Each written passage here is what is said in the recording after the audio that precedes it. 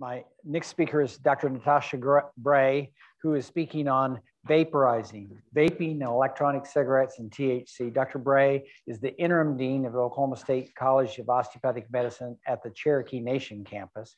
Dr. Bray completed her medical degree at Oklahoma State University Center for Health Sciences and is board certified in internal medicine and addiction medicine. So I think this will be a stimulating thing for us. So we're really looking forward to what you have to tell us. All right, thank you so much.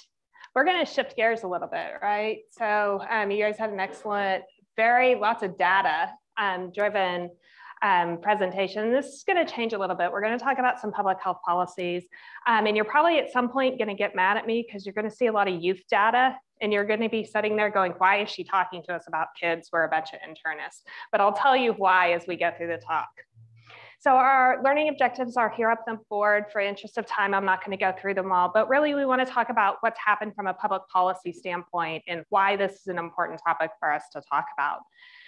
The evolution in the landscape of tobacco products. And I think that this is important to kind of understand because what we talked about from public health and the use of cigarettes 50 years ago versus today looks very different. It's pretty rare to actually see somebody with a combustible cigarette smoking at this point, but it's not unusual to see people walking around with all kinds of different electronic devices. And what they're inhaling is always the question because you don't know what is actually in that device. So I put this up here because it gives us kind of a broad overview of public policy in the rate and number of per capita of cigarettes smoked per year over history. And this starts back in 1900. We can trace it through World War I. You see a huge increase with World War II in consumption of cigarettes. And it really peaked around 1964. And that's when the Surgeon General initially released a report saying, hey, there's a lot of health consequences associated with cigarette use and cigarette smoking. And we began to see a downward trend. Now, one of the things that I will put up here is a lot of these downward trends in utilization are directly tied to governmental actions. And probably the biggest one that you can see in 2010, and we're going to walk through what's happened in the last 12 years kind of incrementally. But in 2010, we added a federal tax of 62 cents increase per pack of cigarettes. And that's pretty significant when you think about it. And it's actually increased over time. So why does this matter? In 2018, 1.1 billion people smoked and were active current smokers. And I do want to point out on this slide, this is worldwide data that 942 million males and 175 females. And I want you to keep those numbers kind of in your mind, because when we talk about cigarette smoking and we talk about the use of different nicotine-based products, we historically have had a male predominance of the use of these substances. And as we move through and we talk about some of the newer ways that people are using nicotine-based products, you're going to see a shift in that. So these are the newest and greatest. There's all kinds of different electronic nicotine delivery systems. And one of the things when you're talking to patients, if you ask them if they smoke, they are thinking in their mind only about combustible cigarettes, the typical pack of cigarettes. They're probably, when they say no, they're not including smokeless tobacco. They are not including cigars. They're not including these electronic devices. So it's really important as you're asking questions to ask specific questions. And when they say yes, they use an electronic or a vape-based device, ask them what the substance is within that device. Because a lot of times it is not nicotine. There's a lot of THC inhalation that happens through these products. I put this up here and I told you this is where you were going to be mad at me because I'm going to talk about adolescents. But really, really important. And the bottom lines that are kind of grayed out are typical things that we think about. Cigarettes, combustible cigarettes, cigars, smokeless tobacco, hookahs, pipes. What you see on the top is the increase, the black line is any tobacco product that's being used. And what you see really from 2013 to 2020 in youth is that that orange line which is your electronic cigarettes, and we'll talk about the different products that are used, directly correlates to the total tobacco products. So youth are not smoking typical cigarettes. They're using these electronic delivery devices. So why do I include adolescent data in an internal medicine talk? 2/3 of current smokers began smoking before the age of 20, and 86% before the age of 25. So if we think about our patients that we take care of, our adult patients, they began smoking when they were in their adolescence. And most of our patients have children. So they're modeling behavior. So as we begin to think about this from a public health and from a policy standpoint and how we talk to people, how we counsel them, it's important to understand when that initiation of use is happening. So this is kind of an overview of what we're talking about. The graph on the left side of the slide is 2019-2020, and this is among US high school students in the last 30 days. Have they used any nicotine or electronic cigarette-based devices? What you see is we really saw a peak in 2019 with 27.5% of high school students had used e-cigarettes in the past month. One thing that I will point out that I didn't put the data up here is the number for middle school students, so our 6th through 8th graders, is at 10.8%. We did see a decrease in 2020 down to 19.6, and in 2021 data that for high school students at 11.3%. And we can have some debates on this. I will tell you, data collection was truncated in 2020 because of COVID. So they only got about 3 months of data. This survey on youth behavioral use of substance is normally done at schools. So as you can imagine, students are probably going to be more honest if they're taking this type of survey in a school environment than if they're taking it online in a home environment. In 2021, it shifted where none of those surveys were done in schools. They were all sent out via either telephone or electronic-based survey responses. So we may have a major data discrepancy here, is what I think is important to know. The other thing that's theorized for the drop in these numbers is what happened between 2019 and 2020.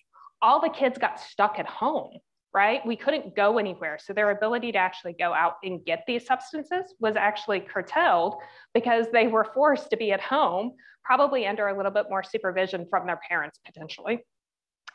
Another thing that I want to bring to your attention is if we look at, remember when I said worldwide, we have a male predominance of use. This is in the 2020 National Youth Survey data. And look what has happened. When we look at e-cigarette data, 20.4% of females versus 18.7% of males. So what we are seeing is a demographic shift in who is using these types of products. And it's viewed as being glamorous. It's easier to hide. You don't get the bad smelly breath. You don't stink when you use electronic delivery devices. So you don't get that smell associated with typical historic smoking. So it's become a more glamorous and a more approachable product by young females. So we are seeing a demographic shift, and that's going to have long-term impact. Remember, I said those who start smoking before the age of 20, 2/3 of lifelong smokers started before that age. So it's important data. Again, this is just to drive the point home. I've said it over and over. Right now, when we talk about 19.6% in 2020, that's 1 in 5 high school students who have used it in the past month. Those that used it in the past month, 25% of them are using it on a daily basis. So a lot of consumption. Again, when we look at middle schools, it's 1 in 10. Really impressive when we think about the age of those children. And 80%, and we'll touch on this a couple of different times, are using a flavored product. So they're not using something that tastes bad, right? They're looking for that candy, good tasting kind of products. So it's not just our high school students, it's also our college students. If you're curious, and it's college students, and then also our 19 to 22-year-olds who are not in college. The data that's on this slide is 2017 versus 2019. And again, you're seeing an increase in use of these products in that age group. Vaping and cannabis, I told you it's really important to ask what is being used within those electronic delivery devices. cannabis oil has really replaced your typical joints. Most people aren't going out getting dried marijuana leaves, rolling them into joints and smoking them. They're using tinctures, which is basically, if you guys know how you make gin, you take vodka, you put all the herbs in, you heat it up to activate it, and then you let it set and kind of diffuse in a tincture of marijuana. You take an alcohol-based substance, you heat it up, you put in marijuana leaves, you let it set, and you basically brew it into a tincture. Marijuana leaves have to be heated to activate and release THC. So you'll see it converted into an oil. That oil extraction process is what is used in these vaping-based devices. It's also, so dabbing is when you get that concentrated THC oil and then it's reduced and it's actually used in a combustion-based device. So you actually are heating it at that point. Why do they do that?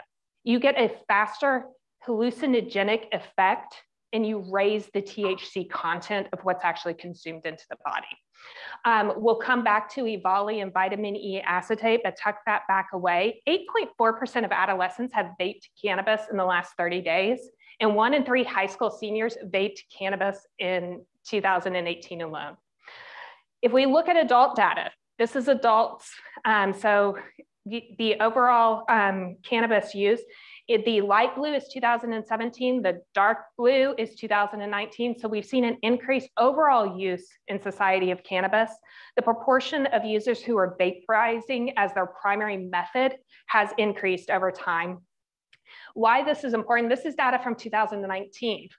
If you've driven around the state of Oklahoma and looked at the proliferation of medicinal marijuana availability, I can't imagine what this data looks like today. We've seen a dramatic increase in the people who are using marijuana on a daily basis. And if you look at tax data, right? So all the dispensaries have to report their taxes. We are not seeing an increase in Oklahoma in the last 2 years in the number of people who have their recommendations for their cards, essentially, but we are seeing a dramatic increase in tax revenue associated with it. So the same approximate number of people who have their cards, in theory, are using more substance because we've got more tax revenue being generated. So we know that that's going on.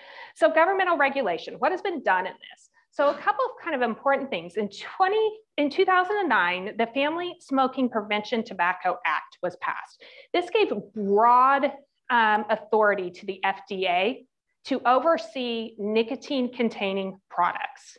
So that was kind of the first thing. So they started looking at the data. In 2015, as a sub, this really isn't governmental regulation, 2015, Juul Lab Incorporated was established as an entity.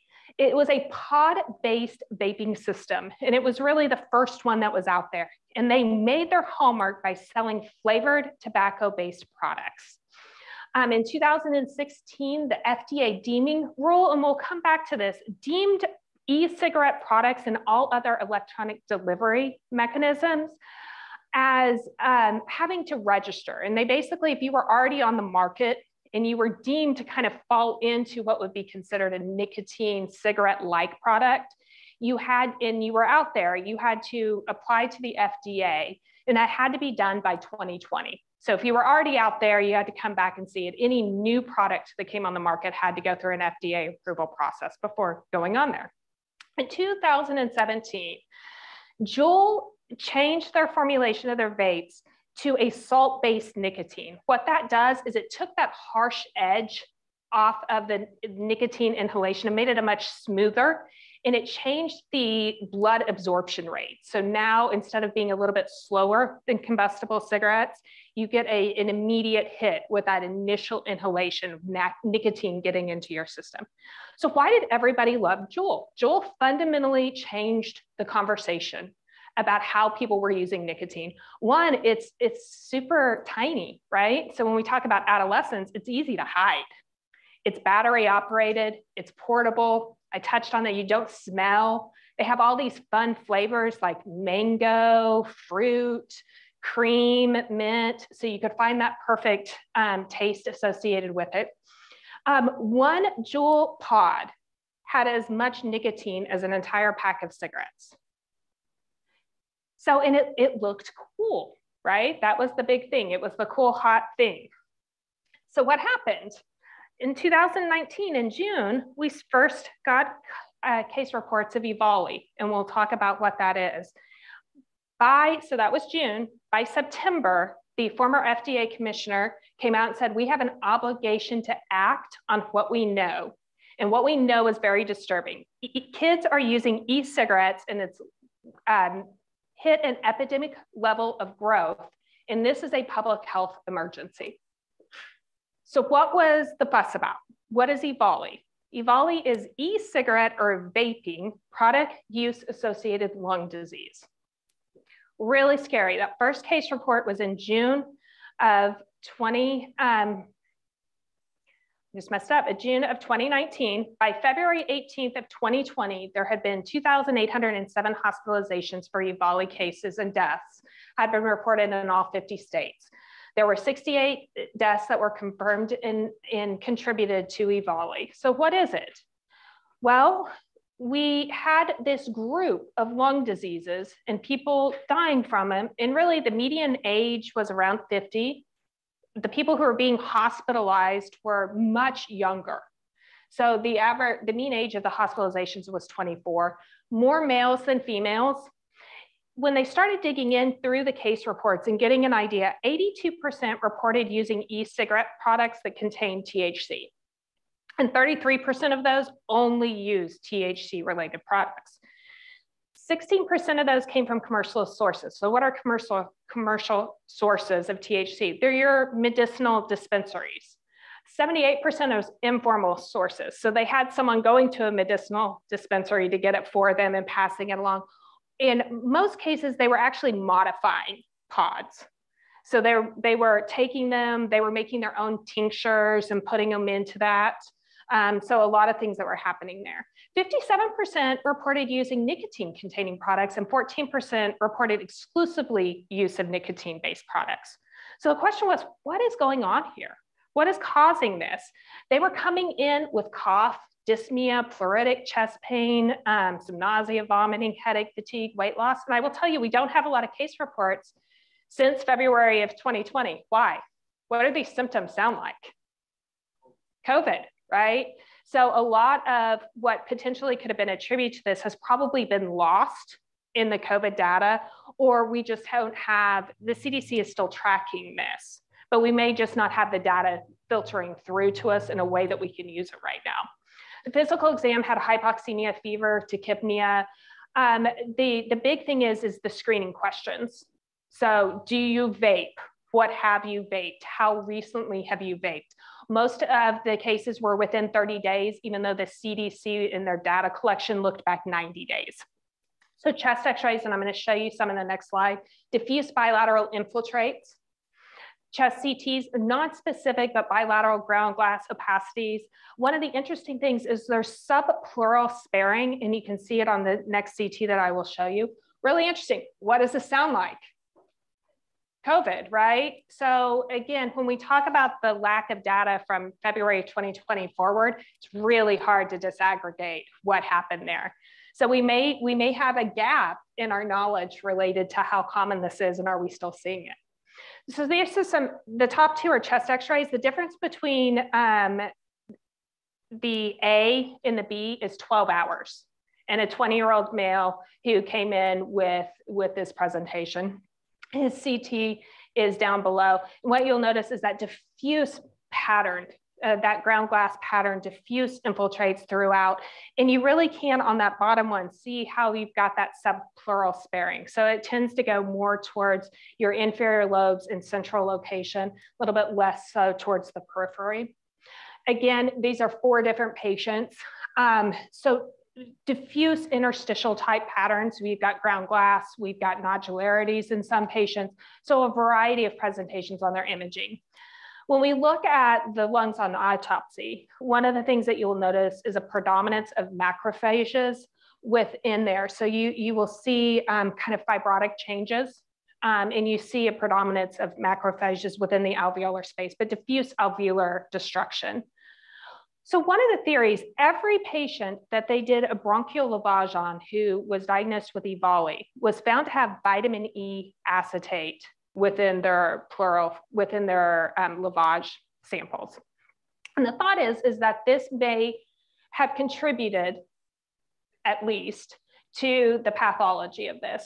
Vitamin E is used as a thickening agent in THC based liquid preparations so that it actually will vaporize more completely. It is thought that the vitamin E acetate is basically acting as an inflammatory agent within the lungs itself and maybe triggering this with the exposure then of continued vaping products.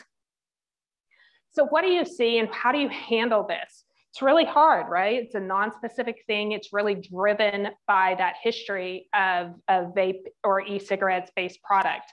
So you need to get pulmonary and toxicology involved.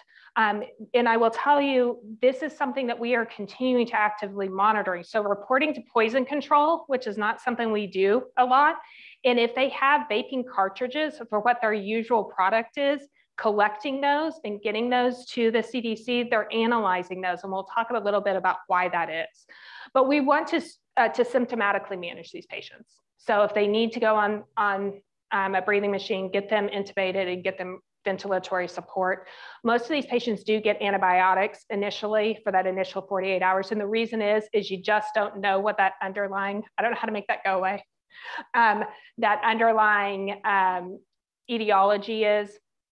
If it's influenza season, you know, we can do our respiratory panels and rule that out, but think about it, same thing with COVID, make sure that that has been ruled out. Those have been ruled out. Most of these patients improve with systemic steroids. And the question is how much and for how long? And I will tell you that the literature is not clear on that. Generally, it's high dose, and they tend to be on it for a long time because we're talking about a hypersensitivity, inflammatory, interstitial lung type pattern of injury that is happening there. So really important to follow these and really important to report if you have a suspected case, because this is something we need to follow. So what happened as a response to this? We declared a public health emergency. We have all these kids getting hospitalized. We have people dying. We don't know what's going, but we know there's a link to electronic cigarette use.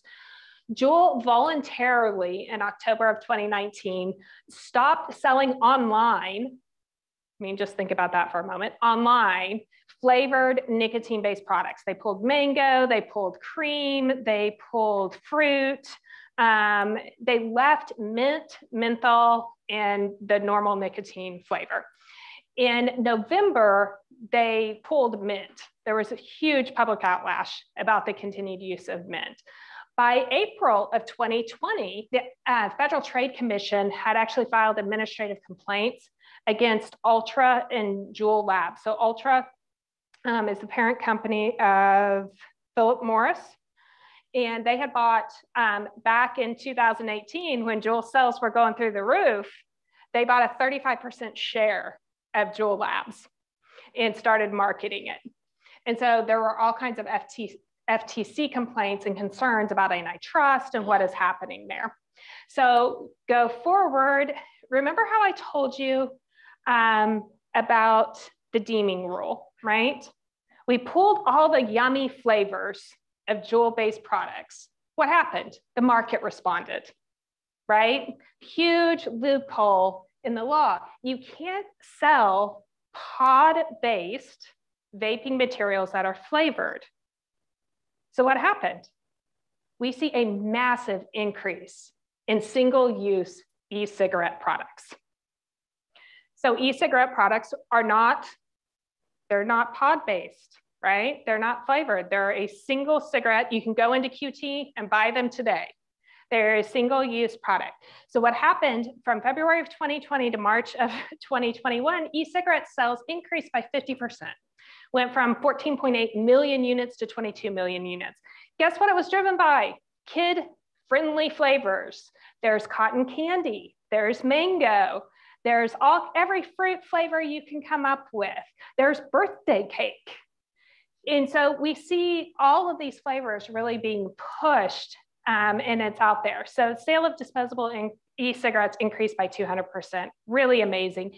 Menthol flavored e-cigarettes also went up a lot. So remember I said you can still get the pods in menthol and in just unflavored. They're not very popular. In September of 2020, the FDA says, we're going to prioritize the enforcement of this. Something has to be done.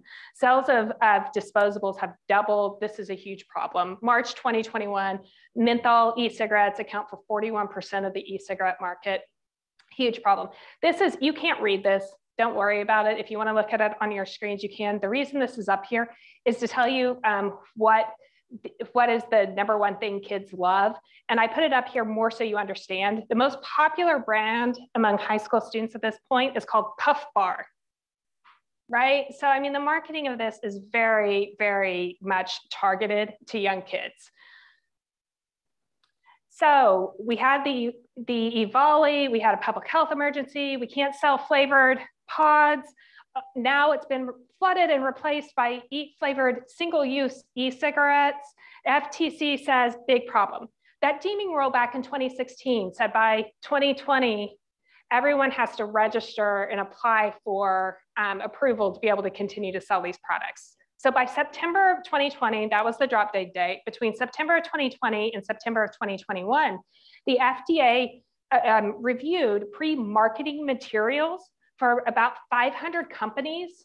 And there were 296 denials issued for close to 1.1 million individually flavored electronic nicotine delivery systems. So, important to know, October 12th of 2021, one was approved. So the FDA granted permission to RJ Reynolds to market its Buse Solo closed-end system into accompanied flavored e-liquid pods. They're menthol and nicotine flavored. They have a nicotine strength of 4.8%. 10 other flavors were denied. So they tried to go the massive flavored nicotine route. And the quotes that are on here were the exact quotes that were in the products. So the authorized products, aerosols, are significantly less toxic than combusted cigarettes based on the available data. And for these products, the FDA has determined that the potential benefit to smokers who switch completely or significantly reduce their cigarette use would outweigh the risk to youth, provided the applicant follows post-marketing requirements aimed at reducing youth smoking. So here's the question. Are e-cigarettes safer than combustible tobacco products? Can we use them in a harm reduction strategy? Remember that nicotine, when we're talking about nicotine, has primary effects on the heart, predominantly on our cardiovascular system. It raises blood pressure. It contributes to atherosclerotic disease. It causes bronchospasm in our pulmonary system.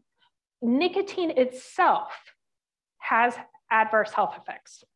So that's the first thing. They both have nicotine. Arguably, your electronic delivery systems, patients end up with a higher nicotine load than they do with combustible cigarettes. Other thing to keep in mind is what is in that liquid itself. So you've got propylene glycol, you have glycerin, you have nicotine flavorings, all kinds of other things that are in there. Remember that vitamin E that was tied to EVALI is in these electronic cigarettes. You've got wires, atomizers, fiberglass wicks that are in there. All kinds of things are coming into the body.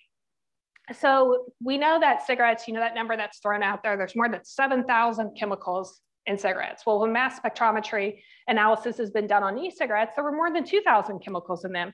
Most of them can't be identified yet. So we really don't know what's there. Of the ones that have been identified, one of the things that's interesting, 60% of e-cigarettes that were tested had caffeine in them.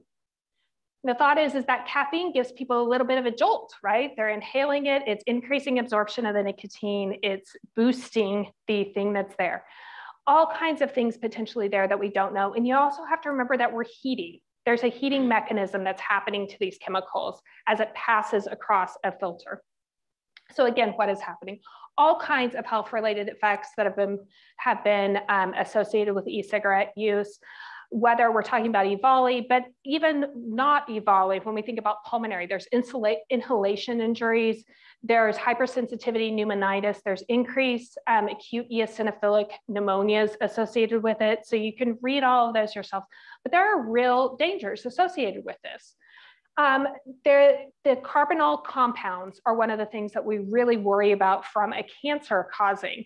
Now, you can look on the top, I don't know if you guys can read it, I may not have made it big enough. The e-cigarettes versus conventional cigarettes, there are lower levels of formaldehyde, acetaldehyde within e-cigarettes, but it is still there. So we're not eliminating it completely. Long-term health effects, we really don't know. At the end of the day, with the data that we have and the studies been done, we really don't know what the long-term health effects are going to be. There's evidence that completely switching, so they never pick up a combustible cigarette again, reduces exposures to toxicants and carcinogens. And so if you read the FDA, it says those who completely switch from smoking cigarettes to the use of e-cigarette products, it probably does support a harm reduction. However, we don't know what's happening with those ultra-fine particulates that are generated by an aerosolization process and how they deposit within the lungs. The other concern, and it's on the next slide, so I'll put it up there, love this study. They looked at what is happening with those little tiny corrosive metal coils that are heating the pod-based chemicals and the liquid chemicals as they pass across to create the ventilation. And what they found is those little bitty coils are leaching all kinds of heavy metals into what is being vaporized and being inhaled into the lungs. They've documented lead, chromium, nickel, magnesium, and zinc. So not things that you necessarily would want to be making into ultra small particles and breathing in to deposit into your lung tissue. So consensus statement from the National Academy of Science and Engineering and Medicine, initiation and cessation. There is conclusive evidence that nicotine itself and most e-cigarette products have and emit potentially toxic substances. We can say that with confidence. So does the use of e-cigarettes lead to lifelong tobacco addiction? That was the other thing, right? Totally different things. We don't have to worry about tobacco addiction. I told you I wouldn't have as many studies, but I do think it's important to look at some of the meta-analysis that are out there. So association between electronic nicotine delivery systems and electronic non-nicotine delivery systems with initiation of analog. So the hip term for traditional combustible cigarettes is they're analog because they're not electronic. With analog cigarette use in people under the age of 20, what did they find? There's a 3.01 odds ratio that they're gonna actually smoke cigarettes at some point. So they're gonna transition. So there is substantial evidence that e-cigarettes use increased risk of ever using combustible tobacco products among youth who start using it. They're gonna transition over the course of their use. Why is that? Youth brains are still developing. And that is really, really important. When we talk about adolescents, and we all know this, they have not fully formed their prefrontal cortex. So all of those pathways that are involved in the development of addiction, that are involved in the development of lifelong substance use and our reward pathways are still being formed. So if we're giving them a substance that we know is going to interfere with that, they are extremely vulnerable to that. So what happens? So the traditional cigarettes are in green, or excuse me, traditional cigarettes are in blue. The new generation e-cigarettes are in green, and the first generation e-cigarettes are in red. And what you see is the nicotine blood levels get so much higher with e-cigarettes. So we're actually exposing them to even more nicotine. So when we talk about those reward pathways, we're just further reinforcing them.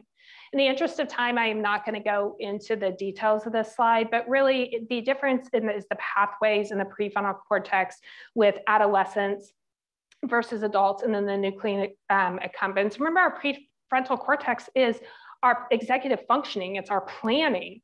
And we are really at a very formative age. They are reinforcing those pathways and that they need that substance. So it's a very dangerous time.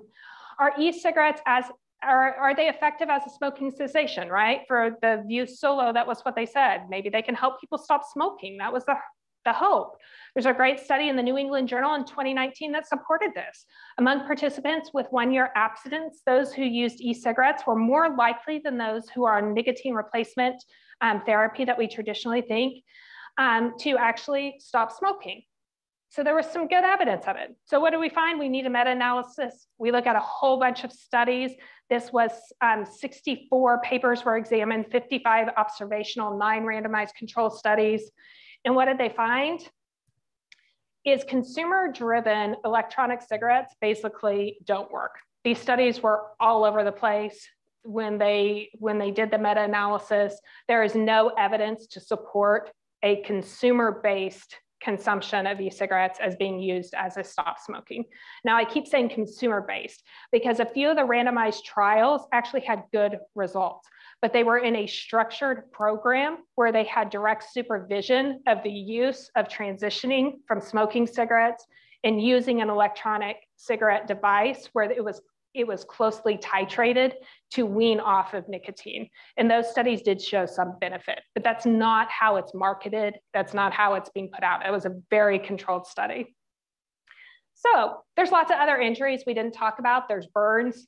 They all have little battery packs. They can either plug into USBs or you put batteries in them. They blow up. There's lots of burns that have been reported. Also, remember, we're talking about a liquid. So what do kids, when they find liquids in the house, do? They consume them. So they drink them. I told you a lot of the patients who reported with EVOLI had actually modified their e-cigarettes, their vaping devices. So they're home modifying and making their own, that all of these substances can absorb through the skin. So there's toxicity associated if they get spilled and those types of things with chemical reactions. So other things just to remember, tobacco use is more prominent in our patients who have mental illness. If we look at adults with mental illness or other substance use disorders, there's a higher prevalence of nicotine use in those patients. 34.6% of adults with a mental illness currently use tobacco, compared to 23.3% without a diagnosis of a mental health disorder. And so if we think about that and we put it in perspective, of our patients who have mental illness who are using cigarettes, they actually consume 40% of all the cigarettes smoked. So they have, not only are they more likely to use a nicotine product, but they use higher levels of it. So it's important to keep in mind. Other kind of substance use, concomitant use, patients who have substance use disorder and use tobacco, probably the biggest one that you will see on there is alcohol. So we see substance use disorders with tobacco and alcohol. 43.5% of adults who smoke also binge drink in the last month. And 14% report heavy drinking in the last month. So it's just something from a screening and a counseling standpoint to be aware of so that you're able to counsel patients appropriately, which is what we're going to talk about as the last part. So screening and counseling, e-cigarette terminology is really important. They will refer to this as all kinds of things. And especially if you're talking to younger patients, really, really important. So ADL, if you hear them use that, that is a e-cigarette or a vape substance that you can vape all day long, ADL. They will talk about nic salt. Nic salt versus nic base is the base of what is going into the nicotine products. If you're going to cloud chase, you want a nic base, not a nic salt, because you get a better aerosolization and you get more of a cloud associated with it. That's different than if you want to ghost. So if you want to ghost, you want a low cloud. So those are the people who are walking around who are inhaling. It's more of a micro particulate. So it's not actually when you breathe out, you don't get that puff of smoke. So it's much less conspicuous. So if you're a young person, you don't want your parents to know what you're doing, a USB charge, looks like a USB stick device that you have actually modified to remove the safety features of it, then you can use it to ghost. And that would be more with a nicotine salt because it has to do with the particulate size as it passes through the device. You know, we talk about those are electronic nicotine delivery systems. People eat juice, they eat hookah, they're flavor chasing. So that's more flavored based products. It's crazy. This is not all of them. And I had a lot of fun actually putting this together because I learned all kinds of squonking. Is if you take a modified device, you remove the safety feature that limits the amount that comes with each inhalation, and you use a nicotine-based salt, you can actually change the amount of nicotine absorption that comes across so you can get a faster high in absorption of the nicotine. So cigarette advertising, I put this out there because it's important. How we as society view and talk about things has changed. So we banned advertising of cigarettes, right? You can't have these wonderful, flashy, glamorous pictures anymore for traditional tobacco. So when Juul came on the market, it was all over social media. And it was, I mean, look at the similarity of the pictures in the marketing. It's the pretty young, hip, healthy looking people who are selling this. The Public Health Cigarette Smoking Act of 1969 said, can't do it. And guess what? Juul got in trouble for their fancy social media campaign. So when we talk to people, when we talk to parents, when we talk to patients, tobacco use among youth and young people in any form, including e-cigarettes, is not safe. I mean, it's a pretty clear message. Nicotine is very common in e-cigarettes. And I put this up here because if you talk to young people, and I'm talking even into their 20s and 30s, they don't know that there's actually nicotine in those. They're vaping it because it's a flavor product and it tastes good, and they like the jitteriness that they get from it, but they don't know that there's nicotine in that. Nicotine can harm the developing adolescent brain. Remember, our brain, especially our prefrontal cortex, is developing until the age of 25. So really important when we're talking about developing lifelong substance use disorders and how our brain thinks about that dopaminergic system and our reward pathway. We really, really need to look at that. And remember, I said 85 to 89% of people who are lifelong smokers started before the age of 25. So it really tells you how important that is. Nicotine can cause addiction. Don't you love these simple statements? How often do we actually use very clear messaging? Scientists are still learning about the long-term health effects of e-cigarettes. We don't know what they are. Some of the ingredients could be really harmful to the lungs, long-term exposure. Point of care actions, you know, we all talk about the 5 A's. Ask, do they use tobacco in any form? If they say, yes, I vape, what are you vaping? Do you only vape nicotine-based products, or are you also vaping THC-based products?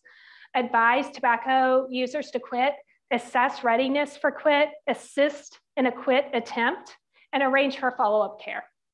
Really important. It makes a difference. Other things, defective e-cigarette batteries cause fires and explosions. Poisonings have occurred, especially if there's small children in the home, really important to talk about. In e-cigarettes and vaping, both nicotine and THC is linked to EVOLI. Now you're gonna have to explain what EVOLI is, but it is a rapid deteriorating pulmonary disease that can result in death in young people very quickly.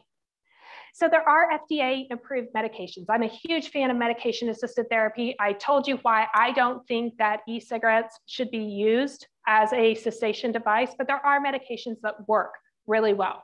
Nicotine replacement therapy. So remember, patches, you put them on, they stay on for a period of time. If you have patients who have nightmares, have them take it off at night so that they actually can get into a REM sleep, but you get a continuous nicotine delivery with it. I like to use patches, and I like to recommend then gum. Tell your patients how to use nicotine gum. It is not, you know, bubblicious where you set and blow bubbles with it. You are gonna chew it. It is until it gets soft and your mouth starts feeling tingly. You need to park it against a mucous membrane, either your cheek or under your tongue. You'll get a minty flavor that releases. When that flavor goes away, you need the nicotine absorption through a mucous membrane. You start chewing the gum again until your mouth gets tingly, and then you park the gum again. You will get rapid onset. So if we've got a patch on with a steady nicotine level, and then we use the gum for those cravings, I need a cigarette right now, you get good response. The graph that is here has the response on different things. So the absorption on the yellow line, that's how fast a smoked cigarette gets in. The next fastest is actually your gum. So that chewing and parking, really important. We also have nasal sprays, there's inhalers, and then the nasal sprays and the inhalers are by prescription only. So work with your patients and find something that works for them. These are my references. I am happy to answer any questions that you have. I think I managed to stay under time. E-cigarettes now are most common, really important. There's substantial risk. Screen all patients and educate patients and families about the risk because they think that they are safe. And it's really important that we have these conversations. Thank you so much. I'm happy to answer any questions. Floor is open. Anybody can ask questions. Any online? Everybody wants ready to go eat lunch. So yeah. And I'm sorry I'm standing over here. After our migraine lecture this morning, I didn't want that light in my eye. Do you have anything against the lozenges? I don't. I think they work well as also, I think they taste bad. A lot of patients that I've had with the lozenges, you get a lot of spit production. And so then they swallow it. And so they're swallowing a lot of nicotine into the stomach. And I have a lot of patients that complain of GI upset. They get nauseous with it. So that's why I like the gum a little bit better. It just seems to be tolerated a little bit better. Yes, sir. In the beginning of your lecture, you talked about the transition of smoking habits between mostly men to then mostly women. And this is a similar pattern that's used in the oncology world with lung cancer. So with your studies here, have you noticed more patterns of specific types or subtypes of cancer that have developed? So I can't answer that. And a lot of it is driven by we don't know. So as we start seeing increased reliance on these e-cigarettes, as opposed to combustible cigarettes. I mean, a lot of the theory around cancer was that it was driven by inhaling a burning substance, any burning substance into the lungs that was then causing cellular injury. What we know when we look at use of the electronic devices, whether it's a vape or an e-cigarette, whatever it is, where we're getting a finite, finer particle being inhaled, the question becomes, is the cancer, what is that cancer risk going to look like? You know, we saw with EVOLI this kind of subpleural sparing. So it makes you think that it's going to be a shift more towards a centrally located cancer associated with it. We don't know. I mean, really, these devices have only been on the market since 2015, 2016. The difference in Joule sales of units from 2016 to 2017 was like 2 million units to 28 million units. So the number and availability we're talking about youth, right? So when you think about the cancers in 20 to 30 years to potentially start to see that, it's going to be 2050 before we potentially start seeing that bear out. And so I don't know where we'll be. You know, I think the change in male and female predominance is going to be really interesting because we've seen that with alcohol, right? We saw where traditionally women did not drink as much. And we saw a couple studies published 2 or 3 years ago saying, you know, our highest rate of dying from alcohol associated diseases are in females in that 45 to 55 age group, because now all of a sudden we've normalized what is really heavy alcohol use among the mommy population. And if you look at the social media around that, you know, everybody has their mommy juice and they have their wine glass that holds a whole bottle and those types of things. So the amount of alcohol consumption has changed. And I think we're seeing that same trend with the use of these nicotine-based products. It is not unusual for someone, I told you, a pod is the same amount as a pack of cigarettes. Think how hard it is physically to smoke 2 packs of cigarettes a day, right? Just in the burn time of actually burning through those cigarettes. You don't see a lot of people who smoke more than 2 packs a day because that is basically a burning cigarette in your hand at all time. Well, that's 2 pods. Someone who's vaping all day long, it's not unusual for them to go through 4 or 5 pods. So the potential consumption associated with a higher blood levels, we don't know. What else? Yes, sir. We're seeing more cyclic vomiting. Can you push your button for us? Yeah. So he said we're seeing more cyclic vomiting. We're seeing more cyclic vomiting with associated weight loss in young people. And usually they come in with their moms, and the mom is more concerned about the weight loss. The kid doesn't really see a big problem. But when we ask them about marijuana use, vaping, we're getting a lot of positive responses, and we need to really try and get that stemmed before it becomes even more of a significant problem. So you're going to hear my public health response. I think we have a real problem. I think we've kind of taken, let the genie out of the bottle, in a sense, with our normalization of marijuana. And I think it's a problem.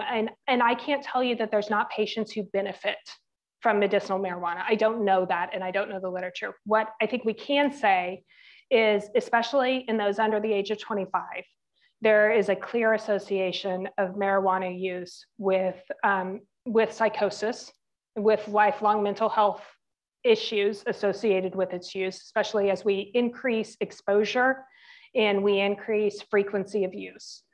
And I think that as it becomes more accepted, you're seeing that. You're seeing people who their parents use it, and so they don't see an issue with people with developing brains using it. And I think it's going to be something that's going to be a major issue for all of us to do as that cohort of adolescents further develop and become adults. And I'm very scared for the long-term health impacts, both from a mental health standpoint, but also we know it's associated with GI issues. We know it's associated with accelerated cardiovascular issues. We know people who use the tinctures and the liquid-based developments where they're vaping it essentially. We know that is causing immunologic changes within their system. Those are short-term things that have been measured and shown in studies. And so what does that mean for their long-term health and life expectancy? Two quick things from the virtual yes, audience. Sir. One, have you seen, I don't know that I have, but any enterprising people figured out to calculate pack years with the e-cigarettes to have some level of understanding of cancer risk?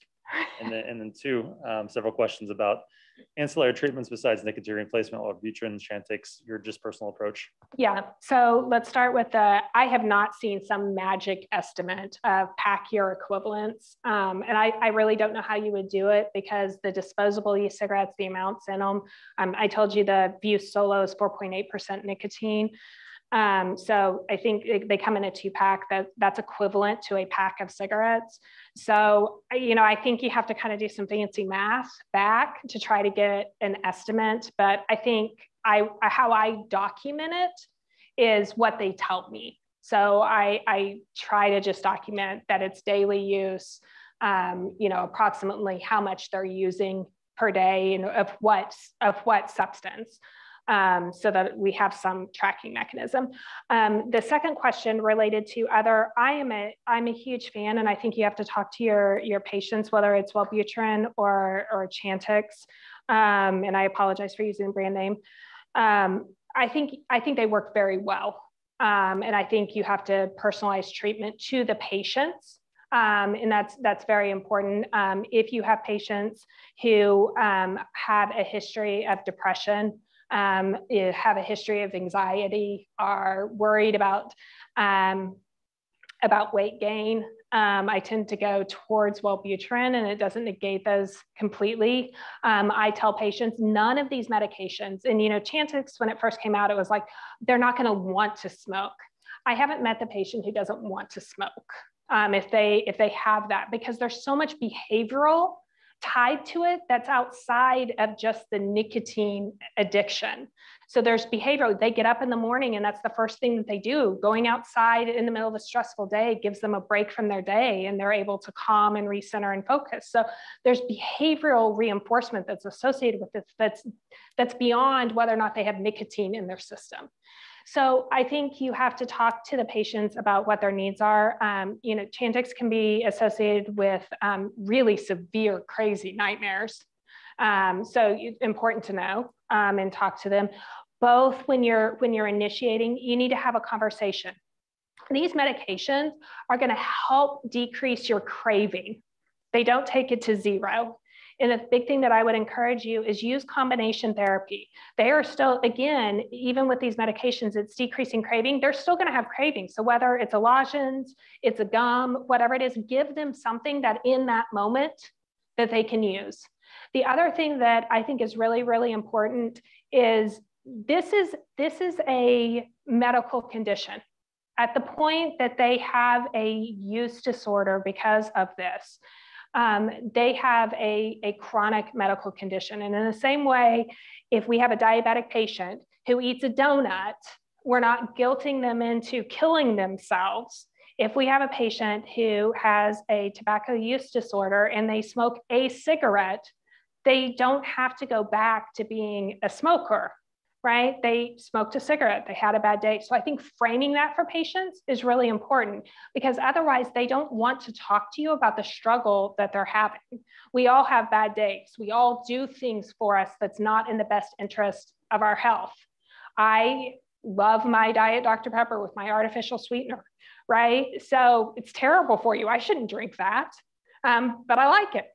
So we all do things every day that's not in the best interest of our health. So giving patients permission to, you know what, most likely you're going to have a bad day and you're going to smoke a cigarette or you're going to take a hit off your vape.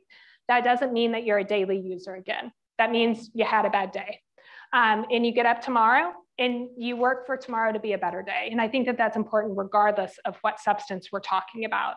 It really shows them that you're their partner to support them in what is really a difficult disease to manage.